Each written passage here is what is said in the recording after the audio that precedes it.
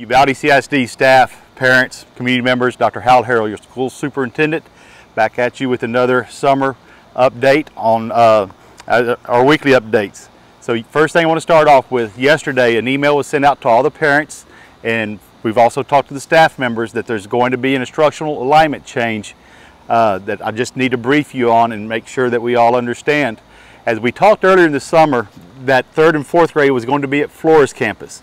We tried to make that work, make that accommodation, but when we still continued to work, we found that Benson campus, the Benson Educational Complex here, 601 Dean Street, was going to be a much better situation site for our 3rd and 4th grade students. So our 3rd and 4th grade students, along with the 3rd and 4th grade teachers, the administration from Rob, and all the support staff will be here at this location. Cafeteria will be in full force. The campus will be strictly 3rd and 4th grade, but I wanted to make sure everybody had that update. You may ask, where's Crossroads going? Crossroads is going to our property on Oppenheimer Street. Flores, what will be at Flores? Flores will be just 5th and 6th grade as it was last year. So lots going on. I wanted to update you on those changes. So if you've got any questions, please call me at Central Office or Ms. Gutierrez if you've got any questions. As we talked about grade level alignments and those changes, I do want to announce and say a big thank you to our Uvalde CISD PTO. So it's through their efforts of this organization, school supplies for students pre-K through 8th grade will be provided free of charge for the 22-23 school year. I would like to extend my gratitude to Goldman Sachs and Education Products Incorporated, who have donated a kit for each student that includes all the items that on the district school supply list. EPI kits will ship directly to your child's campus for them to be there on the first day. The Uvalde CISD PTO and myself express a huge thank you to Goldman Sachs and EPI for making this possible through their combined contributions of over $100,000. So thank you very much, EPI, Goldman Sachs, and Uvalde CISD PTO. I want to give you a quick update on our safety and security measures that are currently ongoing. So our Dalton perimeter fencing has been shipped. We should receive that tomorrow.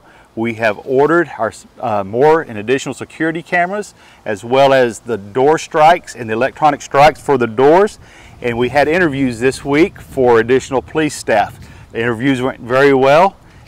We'll continue to interview and take those steps as necessary to make sure our campuses are very safe, very secure for the first day of school. As we move around a little bit, I'm here at Uvalde High School. I want to talk about the Bridge Camp that's upcoming for our early college high school students. Bridge Camp will take place next week. That is Monday, July the 18th, and will last through Friday, July 22nd. This will be in the Uvalde High School cafeteria. It'll begin at 8 a.m. and last till 1 p.m. We'll also provide breakfast and lunch, but students, please come with your iPad fully charged and your Southwest Texas Junior College acceptance letter.